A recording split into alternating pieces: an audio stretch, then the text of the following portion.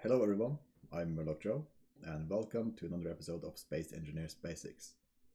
Today we will be looking at automated remote control drones, what they are, what they can do, and how to make them do it. So first things first, what is an automated remote control drone? The name kinda says it all. It's a remote control drone that flies around and does stuff using mostly a remote control block, but also often a timer block to get it done. The idea is that once you have it set up, it does everything on its own. You don't need to micro it or control anything once it's set up. As for what it can be used for, it is more or less only your imagination that stops you. One of the more common ones is to set up as a perimeter defense drone that will fly around your base or outpost and guard it. Another option could be an automated cargo hauler, or perhaps you want to make, an automated public transport. It's, like I said, pretty much just your imagination that stops you. I don't know if you guys have any drones you would like to make, or any ideas or concepts. Feel free to let me know in the comments below. Right, and then we get to the tricky part. How do they work? How do we make them work? As you might have guessed, the key component is a remote control block. Another key component, in my opinion, is also timer blocks. And in order to make my life easier and as a bit of a fail-safe, I tend to use several remote control blocks and several timer blocks. Essentially, you can have one remote control block do everything, but I prefer to divide it up so that I have, one remote control block with these drones. Where do I go? With these drones, I have one that does the patrolling bit, yeah. Then I have a timer block that after 5 minutes turns off that remote control block and switches to the docking control block, which will bring them back to the base. The reason for that is that the docking one has collision avoidance off, while the patrol one has it on, and the docking one also moves at a slower speed than the patrolling one, meaning they're hopefully less likely to crash, blow up, or fail when attempting to dock.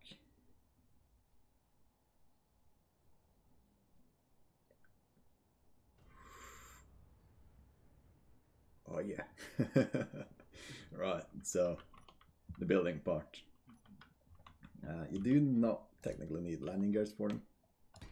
Building this in creative to make my life easier for the sake of video. Connector to move things from A to B is essential, and as we will be building a cargo drone to move stuff from this outpost and to this one, we'll need a connector. Next up, we need a remote control block. I prefer to put these ones as close to the connector as possible. It has to do with having to line up the GPS for the docking bits. So this one will be docking for one of the connectors, and this will be docking for one of the other connectors.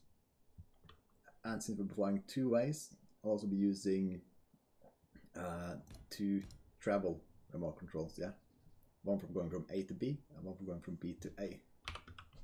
We'll go and name them right away.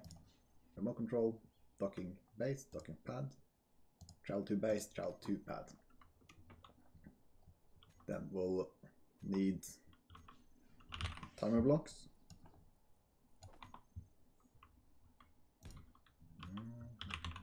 We'll need a cargo container to hold the components.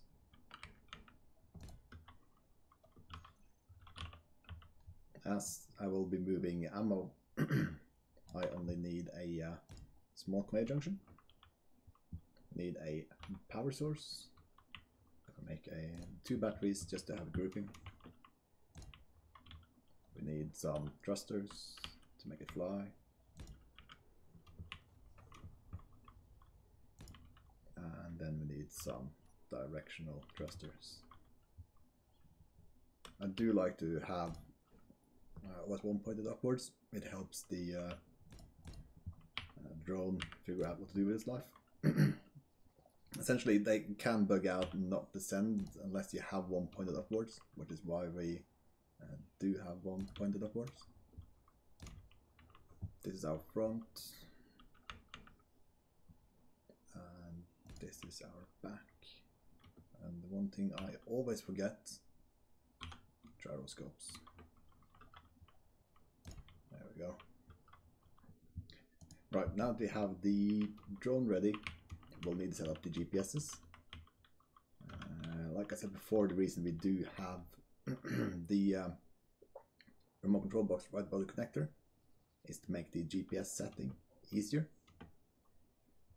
I think right about here should be the distance.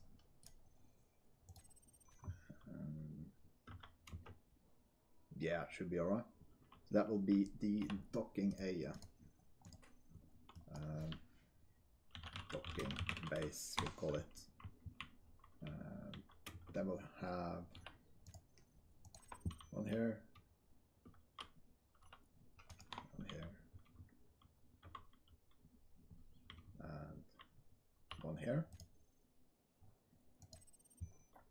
We'll set up another one over here on this one. Slightly erratic, I think that's fine. Okay, pads.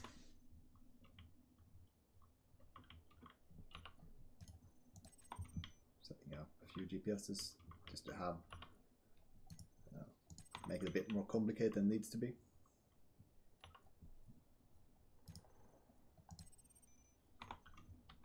And we'll set up one right above here as well.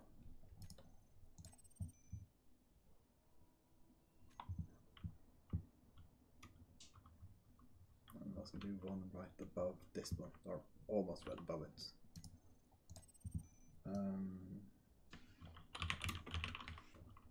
Right, so that's the GPSs set up. We got final base, docking base, 1, 2, 3 to go to the pads, from pads, docking pads, and then 4, 5, 6 to go to the docking. Now we can get on to setting up the drone.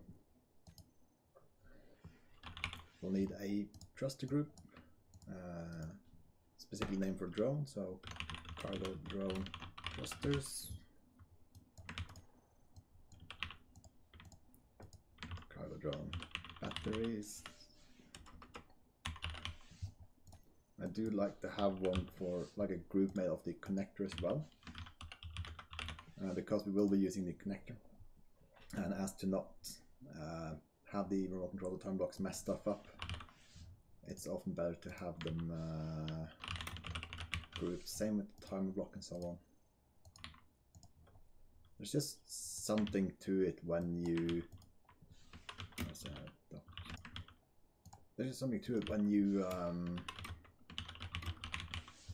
have them in a group. The game seems to just treat them nicer. Right, so we got this thing set up with the groups. We have one for antenna, place order, batteries, connector, remote control drones, thrusters, and the timers. Now it's to putting everything where it needs to be in the group. It's a bit complicated, so maybe you should grab a pen and paper and take notes here, or just keep on watching my video every time you set up yourself until you learn by heart. That way I get more views. It's your choice. Right, we'll start with the travel to the pads. It will be a one-way. We'll have the flight speed be, say, 40. Flying forward, the waypoints are Murloc 1, 2, 3, and 4. Then we'll tell it that once it gets to Murloc 4, it will stop it's on autopilot. And dock pads, turn on the one for docking. Then we get to the docking on the pads. One way, much lower speed. Travel pads, collision avoidance on. Docking pads, we have collision avoidance off on the pads on the docking one, but we have precision mode on to make it more precise. The speed is also lower to make it a bit safer. Then we have final for pads. We have a dock for pads. On the dock for pads, we'll have it lock the connector. We'll have it switch the batteries around to be recharged. We'll have it turn off the thrusters.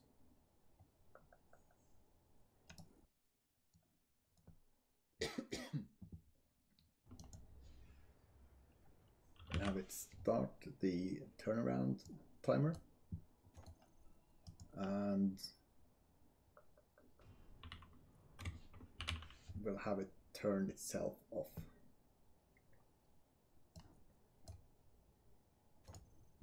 Or disable its own autopilot. Then we have the timer. We'll leave it at 10 seconds for this, just as it's simply an example. Once it's done, it will turn the batteries back on again. It will turn the thrusters on again. It will turn on the remote control going to base.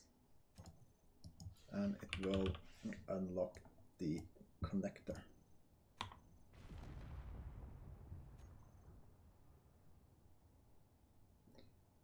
This is what happens when you don't, when you're not careful enough setting up your connectors, GPSs, then you have issues. Do set up your connector GPSs precisely, not like I did with that one.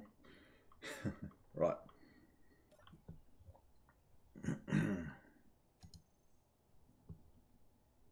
Remote control travel to base. One way, speed of 40. Collision avoidance. GPS 5, 6, and 7.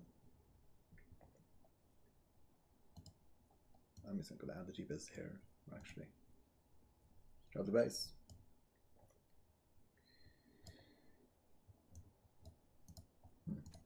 Five, 6, 7. On GPS 7, which is the final one for the travel to base, we set it up to switch from the travel to base and to the dock at base. Then we have docking base, control, one way, low speed, high drag, and final base, dock base. Then we set up actions to happen when it's at the dock base GPS. Connector, connector lock, thrusters off, batteries recharge, and remote control base docking off. So this will be a one-way thing, yeah. This thing will not be traveling automatically around all the time. We will be having a button that starts it, and so we're setting up a timer block as a trigger timer block to get it going. in that one, we want that one essentially turns on everything the drone needs to function and any cosmetic things. In this case, the antenna. So remote control travel pads, autopilot on. We need the thrusters to be on. Batteries recharge off. Dun, dun, dun. And then connector unlock. Right, that should be good enough to get this thing moving. We'll have it dock on the base by activating the travel base remote control. That should do it for us. Fingers crossed.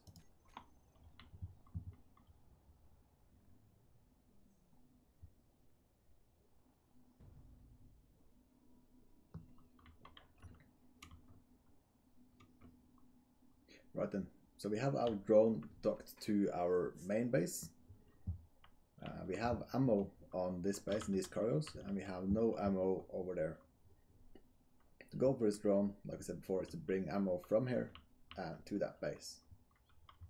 The way we'll do that is that we'll have a sorter here that will drain the ammo from the cargos and into the drone. Here you can see the ammo being drained from the base into the drone. Once it's done, or we're happy, we click this one button and this will deliver the ammo for us, going by the waypoints we set up. And you can do this with more than just ammo. On the server I played on, I did this with ore, for instance. In order to not have voxel deformation around my base, I did all my mining like 10 kilometers away from my base, and I then had a couple of drones like this, fly from that mining outpost and back to the base, drop off the ore, and then return back to the mining outpost. And every time I wanted to send one, I could just click the button and it would fly a drone back. Here we have another sorter pulling the ammo out of the drone and putting it into the cargo in here. And normally I'd give it a bit more time to make sure it's empty, make sure the battery is fully recharged depending on the flight distance. Well, for this example, it's more than good enough. Then we have the drone return back to the base. Successfully dock up. Oh yeah. And it's then ready to go again. Right, that concludes this video. Just to round up again, it's important that when you set up the GPSs, that your docking GPS is precise regarding to the placement of the remote control block and the connector you're connecting to. You can get a lot of this done having just one remote control block. You could, for instance, have a remote control block fly a lap and then come back and dock again. When I'm patrolling, I like to have one for patrol and one for docking, just because I can then set the much lower docking speed for docking ones. But yeah, now you have the knowledge. Get out there, get online, build your drones, make life happen around your base. As always, I've been Murloc Joe. Thank you guys very much for watching, and remember to hit that like and subscribe button. Until next time, take care.